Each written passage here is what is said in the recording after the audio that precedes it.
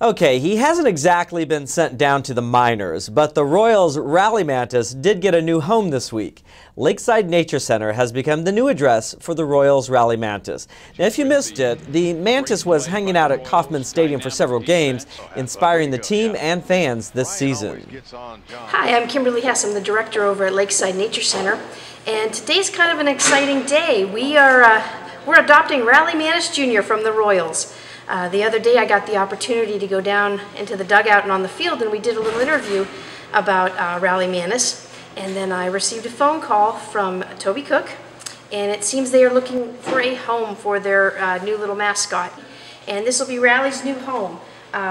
Praying Mantis, they live about a year, so Rally should spend out the rest of his life here in, as you can see, elegant comfort. He will have a fantastic diet of insects. We have crickets here and mealworms and waxworms, so he should be pretty happy. He's here. Here he is.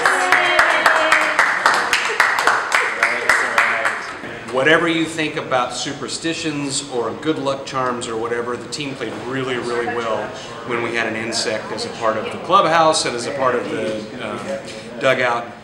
We had this connection with the Nature Center, and it just, at some point we thought, if we can bring a little bit of publicity to a great organization by this Mantis that has kind of captured the hearts and minds for what it's worth with Royals fans, then that's the best of both worlds. So this is a great place because however long the Mantis is here, people will be able to see him, but then maybe they come in and they see what this center is all about and they come back again and again. So yeah, it was the perfect fit for us and for them.